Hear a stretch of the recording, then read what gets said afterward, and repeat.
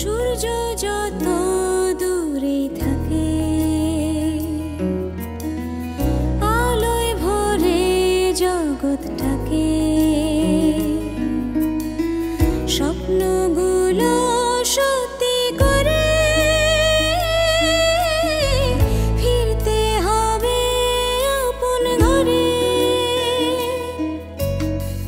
লক্ষ্য যত বাজি ধরে চলো আগে হার ঝরে ইচ্ছে এখন আকাশ ছোঁয়ার ডানা ছাড়াই পাখি হওয়ার সূর্যমুখী মনটা যে তার সে তো এক সানফ্লাওয়ার ইচ্ছে এখন আকাশ ছোঁয়ার ডানা ছাড়াই পাখি হওয়ার সূর্যমুখী মনটা যে তার সে তো এক সানফ্লাওয়ার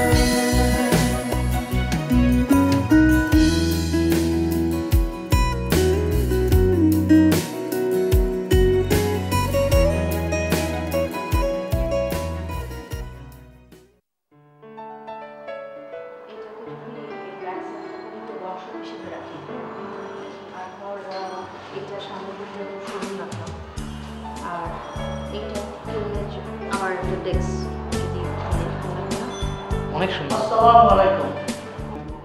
আপনাকে তো চিনতে পারলাম না। এই জায়গাটার মালিক আমি। ও আচ্ছা, আসসালামু আলাইকুম। আপনি তো বাইরে ছিলেন। হ্যাঁ, আমি বাইরে ছিলাম। আমি গতকালকেই এসেছি। আমার কেয়ারটেকার কাছে শুনলাম আপনার কথা, তাই চিন্তা করলাম আমি নিজেই গিয়ে আপনার সাথে দেখা করি। যেহেতু আমার জায়গাটা আপনি ভাড়া নিচ্ছেন, ওই ভাড়াটিয়ার মালিকের সম্পর্ক না, এখানে একটা ফ্যামিলি সম্পর্ক। হ্যাঁ জি, একদম ঠিক কথা বলেছেন ভাইয়া। গতকালকে মনে হয় আপনার হাজব্যান্ড এসেছিল, মেবি। ও বা আপনি স্বামীর কথা বলছেন? না না, না না, উনি আজকে ব্যস্ত, উনি আসেনি। ও আসলে ব্যস্ত না? হ্যাঁ, পুরুষ মানুষ তো ব্যস্তই থাকবে, তাই না? এটাই তো স্বাভাবিক। আপু, একটা কথা জানতে চাচ্ছি, সেটা হলো যে আপনাদের এটা প্ল্যানিংটা কি আসলে, মানে জানতে পারি কি? আসলে ভাইয়া আপনার জায়গাটা আমার খুব পছন্দ হয়েছে। আমি প্ল্যান করছিলাম এটাকে আসলে একটা ওয়ার্কশপ কাম অফিস করব। ওয়ার্কশপ এবং অফিস? ওয়ার্কশপের জন্য এই জায়গাটা পারফেক্ট, শুধু একটু মডিফাই করে নিলেই চলবে। হ্যাঁ, অসুবিধা নেই, আমি করে নেব। আর শুনেন আপু, আপনি কিন্তু এক কথার মানুষ, আশা করি আমার মতো আপনিও হবেন। জি। আমার এই জায়গাটা যদি আপনার নিতে হয়, 2 লক্ষ টাকা অ্যাডভান্স দিতে হবে, আর মান্থলি 20,000 টাকা আমাকে ভাড়া দিতে হবে। যদি আপনার এটাতে পোষায় তাহলে আপনি ভাড়া নেবেন, তা না হলে আমি পারবো না। ভাই, আমি একটু একটা মিনিট ফোনে কথা বলি। হ্যাঁ, শিওর শিওর। আচ্ছা, এটা কিসের জন্য? কোনো ঝামেলা টামেলা না তো? না না, আপা তো অনেক বড় মেকানিক। মেকানিক? উনি নিজেই মেকানিক। ও আচ্ছা আচ্ছা।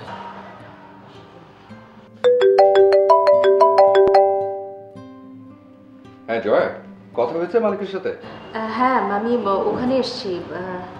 আমি কি এখন তোমার সাথে একটু দেখা করতে পারি? আচ্ছা আচ্ছা, সন্ধ্যার দিকে আসি, তখন ফ্রি আছি। ও আচ্ছা, ঠিক আছে। আচ্ছা ঠিক আছে।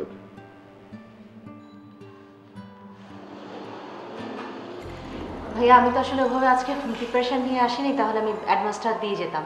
আমি কালকে আসি, আপনি যদি আমাকে একটা দিন সময় দেন। হ্যাঁ শিওর আপু, যা করার একটু দ্রুত করেন, আমি আবার দেশের বাইরে চলে যাব। না না, কোনো সমস্যা নেই, আমি জাস্ট একটা দিনের সময়টা যাচ্ছি। বাট ভাইয়া প্লিজ, একটা রিকোয়েস্ট ছিল, মানে আমার সাথে কথা না বলে না জায়গাটা কাউকে দিয়ে না প্লিজ। আমি জাস্ট একটা দিনের সময় নিচ্ছি আপনার কাছ থেকে। ঠিক আছে, আমি সেটা রাখলাম, কিন্তু আপনি যা করবেন তাড়াতাড়ি করবেন। হ্যাঁ হ্যাঁ, অবশ্যই অবশ্যই। ঠিক আছে। জি, কালকে দেখা হবে ভাইয়া। এই টাইমে পাবো তো না আপনাকে? হ্যাঁ হ্যাঁ, আমাকে এই টাইমে পাবেন, আমি কালকে পর্যন্ত আছি। জি, থ্যাংক ইউ সো মাচ। ওকে, আল্লাহ হাফেজ।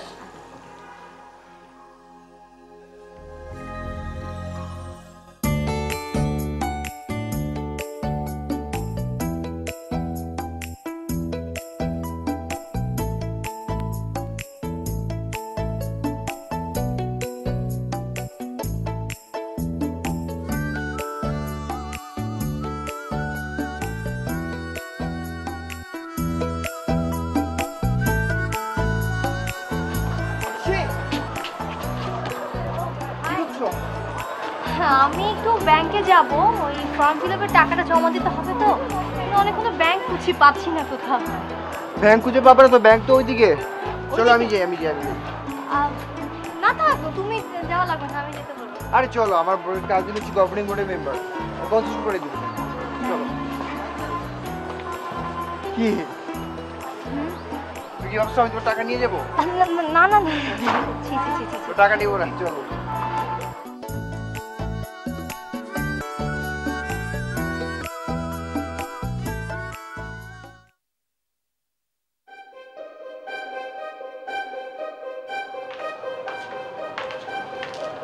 এই নাও টাকা। তুই কলেজে জমা দিসনি?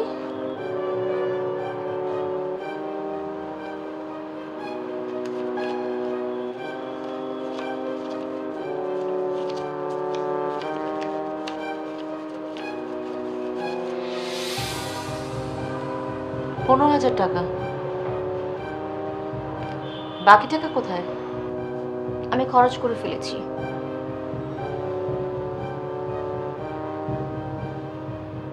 খরচ করে ফেলেছিস মানে? তুই একদিনের মধ্যে 45,000 টাকা খরচ করে ফেলেছিস? তুই কি আমার সাথে ফাজলামো করছিস ঋষি? আমার ব্যবসার টাকা ভেঙে আমি তোকে কলেজে ভর্তি হওয়ার জন্য টাকাটা দিলাম, তুই টাকাটা খরচ করে ফেললি।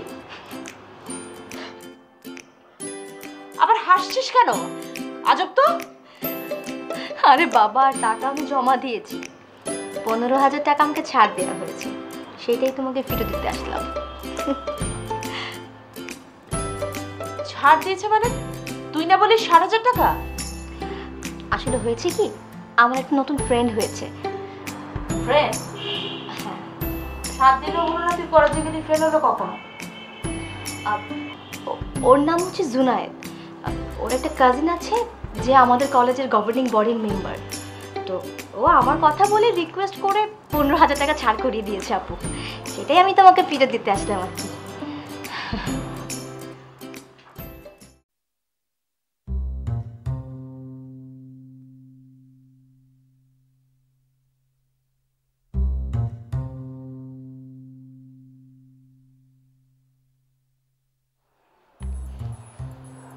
কি বলতে এসেছিলি? না বলে চলে যাচ্ছিস কেন?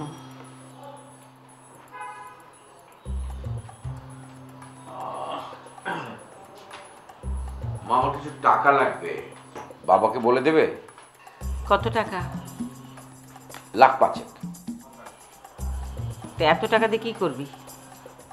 সামিরকে যখন 10 লাখ টাকা দিলে তখন কি ওকে এই প্রশ্নগুলো করেছো? ও এক বানোয়াট প্ল্যানের কথা বলে তোমাদের কাছ থেকে 10 লাখ টাকা নিয়ে নিল। এখন তোমাদের টাকা তোমরা কাকে দেবে না দেবে সেই বিষয়ে আমার কোনো আগ্রহ নেই, কিন্তু এই ডিসক্রিমিনেশনটা কেন? ও 10 লাখ টাকা চাইতে পারে, ও পাইতে পারে, আর আমি 1 লাখ টাকা পেতে পারি না? তোর বাবা তো স্বামীরকে টাকা দিয়েছে, তোর যদি সাহস থাকে তোর বাবাকে যে তুই বল। আমার কিন্তু আসলে টাকার দরকার নেই। আমি তোমাকে পরীক্ষা করে দেখলাম যে আমি যা ভাবছি সেটা সত্য কিনা। আমি দেখছি তার পুরোটাই সত্য। আমার উপর তোমাদের কোনো বিশ্বাস নেই। বিশ্বাস অর্জন করে নিতে হয়, জোর করে আদায় করা যায় না বাবা।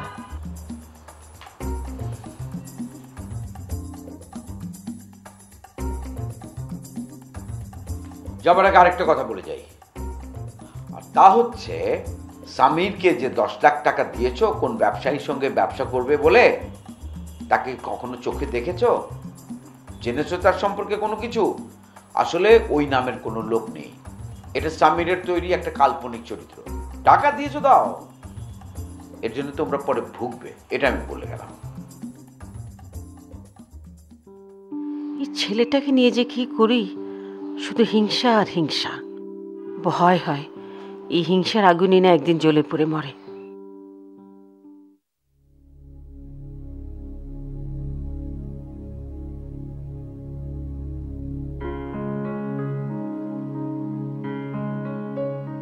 আচ্ছা, তো আমাদের ওয়ার্কশপটা স্টার্ট করতে শুরুতেই লাগছে হচ্ছে 7 লাখের কিছু কম, ধরো 7 লাখ। তোমার কাছে আছে 1 লাখ, আর লাগবে হচ্ছে 6 লাখ। 6 লাখ টাকা ওটা ম্যানেজ হয়ে যাবে, ডোনেশন ওটা অ্যারেঞ্জ হয়ে গেলেই। আমার পরিচিত একটা ডিজাইনার আছে, ওকে দিয়ে ইন্টেরিয়ার ওটা করে নেওয়াই যাবে। তো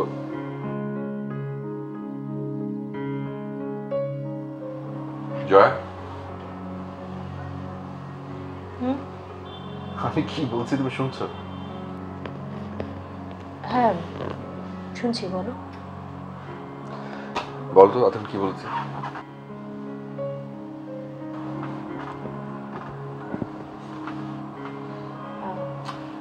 কি হয়েছে? ডিস্টার্ব?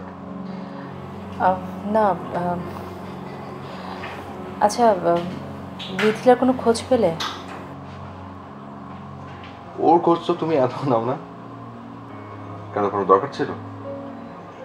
আচ্ছা ও কোথায় যেতে পারে বলতে পারো? বাসতেই আছে। আমি তো ফোন করেছিলাম, ফোন অবশ্য ধরেনি, কিন্তু কল ব্যাক করতে বলেছি। ও আচ্ছা আচ্ছা আচ্ছা, বুঝতে পেরেছি। মানে তুমি ডোনেশনের টাকাটা নিয়ে টেনশন করছো তো? টেনশনের কিচ্ছু নেই।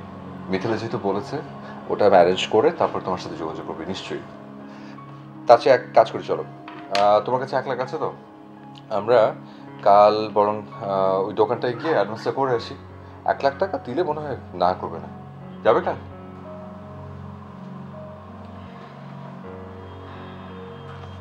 সামির, আসলে একটা সমস্যা হয়ে গেছে। মানে আমার কাছে যে 1 লাখ টাকা ছিল তার থেকে 45,000 টাকা খরচ হয়ে গেছে। আমার জন্য না, নিশির জন্য, ওর কলেজের ভর্তির জন্য, ফর্ম ফিল আপের জন্য টাকাটা লেগেছিল। আমি ভেবেছিলাম যে 6 লাখ টাকা পেলে সেখান থেকে অ্যাডভান্স দেব। এখন অ্যাডভান্স দিতে না পারলে তো জায়গাটাও হাতছাড়া হয়ে যাবে।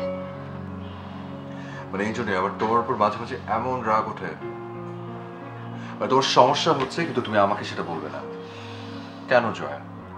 তোমার সমস্যার কথা আমাকে বলতে এত আপত্তি কেন তোমার? আপত্তির বিষয় না সামির, আমার সমস্যাগুলো তোমাকে বললে তুমি অনেক বেশি চিন্তিত হয়ে যাও, এটা আমার একদম ভালো লাগে না। আমার সমস্যাগুলো আমি সারা জীবন ফেস করে অভ্যস্ত, কিন্তু আমার সমস্যার ভার তোমাকে আমি দিতে চাই না। ভার দিতে চাও না ঠিক আছে, কিন্তু সমস্যাটা আমরা দুজন তো ভাগাভাগি করে নিতে পারি, পারি না?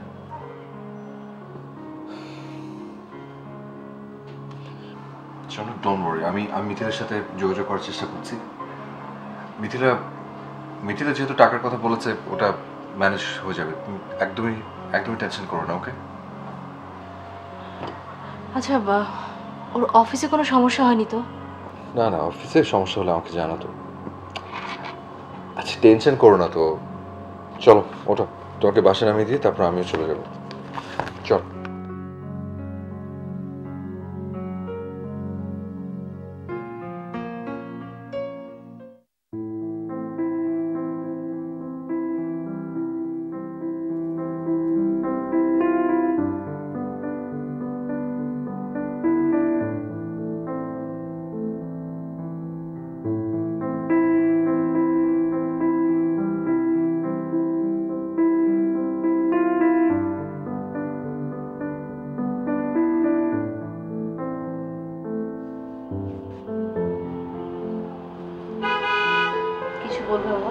আরে মা, তোদের সামনে এসে দাঁড়ানোর মতো মুখ তো আমার নেই। ঘরের কথা মেয়েদের সামনে বলাটা ঠিক না, কিন্তু না বলেও তো পারছে না, তোর ছাড়া কাকে বলবো বল? বসো বসো। তোর কাছে বলবো না তো কাকে বলবো বল?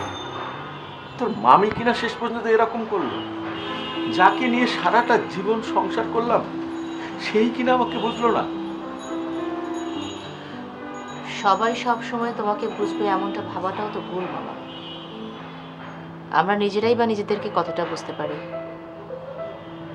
ভুলটা আসলে তোমারই মামা। টাকাটা দেওয়ার আগে তোমার মামিকে জানানো উচিত ছিল। হ্যাঁ, আমি তো তাকে জানাতাম না, তাকে না জেনে তো কোনো কাজ করিনি, হয়তো দুদিন আগে বা পরে। কিন্তু সে তাতে রাগ করতে পারতো, অভিমান করতে পারতো, কিন্তু তাই বলে এরকম ব্যবহার করবে, এটা ঠিক হলো? মামিরই বা কি দোষ? আমরা সবাই মিলে তো তোমাদেরকে কম জ্বালাচ্ছি না। শেষ পর্যন্ত তুইও এই কথা বললি। জানিস ছোটবেলা থেকে তোর বাবা মা আমাকে কি পরিমাণ কষ্ট করে মানুষ করেছে। আমার শত অন্যায় আচরণ সব মেনে নিয়েছে, হাসি মুখে মেনে নিয়েছে, কোনোদিন চোখ রাঙায়নি। আজকে তোর মা বাবা সেই কথাগুলো যদি শোনে তারা খুব কষ্ট পাবে রে মা। আর আমার নিশিরই বা কি হবে? টাকার অভাবে মেয়েটার পড়াশোনা বন্ধ হয়ে যাবে? না বাবা, নিশির লেখাপড়া বন্ধ হবে না। ব্যবসার জন্য তো আমি 1 লাখ টাকা অ্যাডভান্স পেয়েছি। আপাতত ওখান থেকে নিশির অ্যাডমিশনের টাকাটা হয়ে যাবে। ওটা তো তোর ব্যবসার টাকা মা। হ্যাঁ, আরও কিছু টাকা পাওয়ার কথা আছে। অসুবিধা নেই মামা, আমার ব্যবসার কোনো ক্ষতি হবে না ইনশাল্লাহ। তুই একটু নিশিকে বুঝিয়ে বলিস মা, মেয়েটা যেন ভুল না বুঝে মা। আমার অবস্থা তো বুঝিস মা। মামা, নিশি সবই বোঝে। ও তো এখন আর ছোট নেই।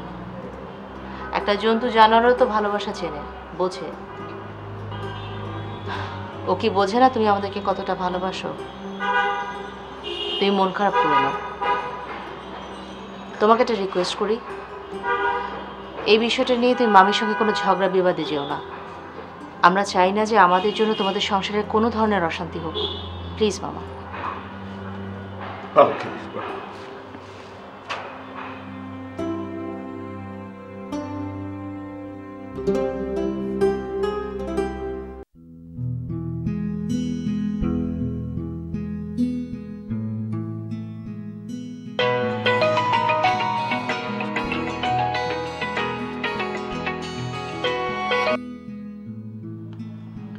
হ্যালো, সালাম খালা, কেমন আছো?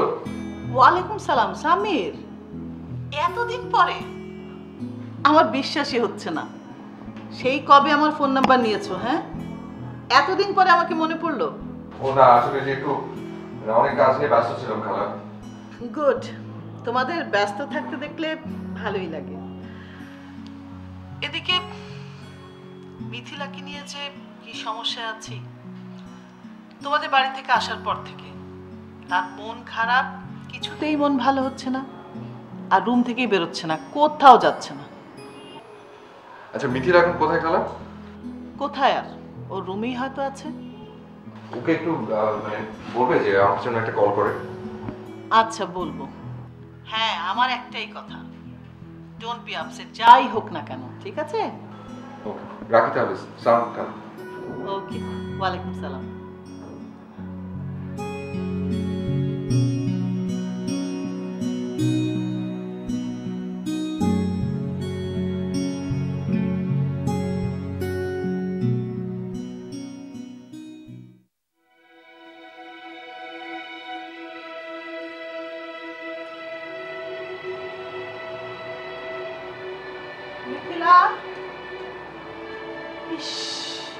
কি আশ্চর্য, রুমটাকে কি করে রেখেছে। আচ্ছা, এখানে ঘুমাচ্ছিস কেন বলতো? কখনো সোফায়, কখনো চেয়ারে। এই মিথিলা, ওঠ। স্বামী ফোন করেছিল, তুই একটু ফোন কর।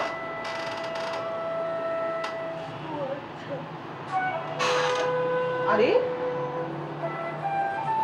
কি রে, ঘুমিয়ে পড়ছিস কেন? স্বামীর আমাকে ফোন করেছিল, কি যেন জরুরি কথা আছে তোর সঙ্গে, তুই একটু ফোন কর ওকে।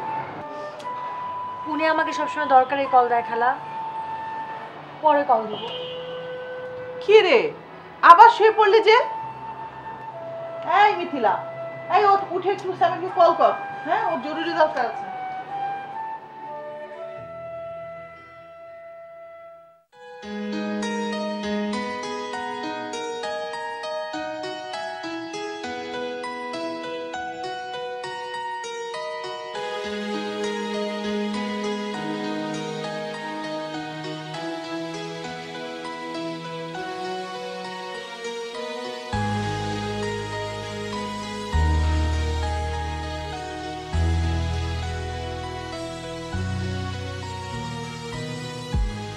Hello Junaid. Honestly, I'm waiting for your call. এই তুমি কি করে জানলে যে আমি ফোন করেছি? আমার নাম্বার কি তোমার কাছে আগে থেকে ছিল নাকি? যদি কখনো ভুল করে দিয়ে থাকো তো তবে ছিল। যা দিতে চাচ্ছ তা তাড়াতাড়ি দাও। I hate waiting. কেন? তোমার কি আমার কিছু দেবার কথা ছিল? No, not like that. তুমি একটা থ্যাঙ্কস দেওয়ার জন্য এত কষ্ট করলে। সত্যি কথা বলতে কি জুনায়েদ, তোমাকে ধন্যবাদ দেওয়ার মতন ভাষা আমার কাছে নেই। কিন্তু হ্যাঁ, একটা কথা আমি তোমাকে বলতে চাই। তোমার মতো বন্ধু পাওয়া অনেক ভাগ্যের ব্যাপার, আর সেদিক থেকে আমি অনেক লাকি যে তুমি আমার বন্ধু। There's a surprise waiting for you. Seriously?